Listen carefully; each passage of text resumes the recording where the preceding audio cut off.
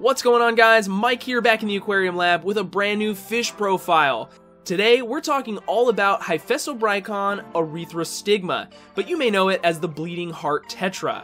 If you've been following along, you know that I have a school of 8 of them in my 90-gallon, and I'm really enjoying them so far. Great community fish, easy to care for, and they have a decent size potential, making them great for medium to large-sized aquariums.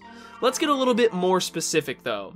Originating from South America, specifically Peru, the bleeding heart tetra can be found in the upper regions of the Amazon River basin, where this fish experiences slow-moving current and a variety of slightly acidic water conditions.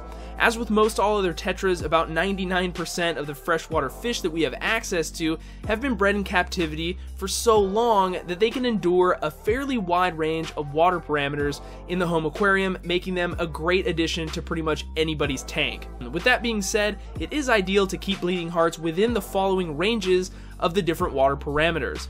Temperature between 72 and 82 degrees Fahrenheit, pH anywhere from 6.5 to 7.5, and a total water hardness that's below 8, although you won't have problems with these fish even if you're slightly outside of those ranges. Bleeding hearts get their name from the bright red, almost heart-shaped pattern that can be found just ahead of the ventral fins near both sides of the front center of its body. Bleeding hearts also have a really cool dorsal fin that's slumped over most of the time, but has some really nice black accents in it. A red stripe seems to separate the top and bottom half of this fish, and overall the bleeding hearts have a unique shape to them. It's almost like they're little hunchbacks. When you first get these fish, they may not display the best coloration as a result of being placed in a new environment. After a few days, maybe even a week, they will color back up and display some really nice pink and dark red accents. Feeding these guys is also super easy, like most all tetras. Nothing special needs to be prepared. I like to feed my bleeding hearts a combo of standard flake food, freeze-dried bloodworms, and tubifex worms. Mixing up your fish's diet is super important for overall health, behavior, and of course color. I'll link all my favorite foods that I recommend down in the description. These fish are best kept in at least a 20-gallon tank, but I recommend you upgrade to at least a 40-gallon so you can keep more than a few of these guys. A shoaling or schooling fish, bleeding hearts are gonna appreciate being in groups of at least 6.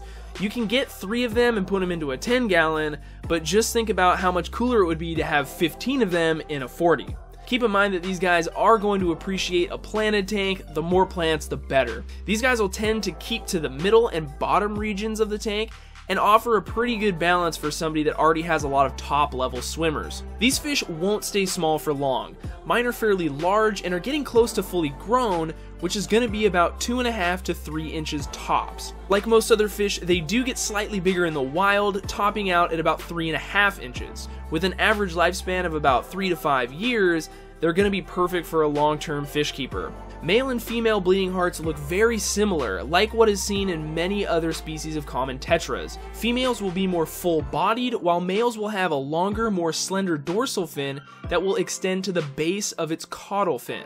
Breeding these fish in captivity is extremely difficult, and chances are it will not happen naturally in your aquarium, but you never know. Bleeding hearts are a great community fish, like I mentioned at the start. They're not going to give anybody a hard time, and based on their size, they could be a good match for tanks with other semi-aggressive fish. It just depends.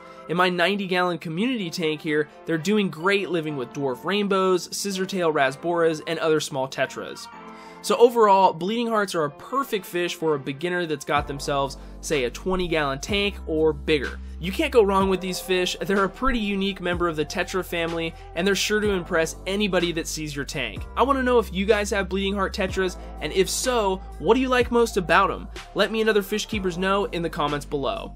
That's going to do it for today's fish profile, guys. I hope you enjoyed it. Maybe you learned something new. Don't forget to subscribe and like the video if you're into bleeding heart tetras. Thanks so much for watching. We'll see you next time.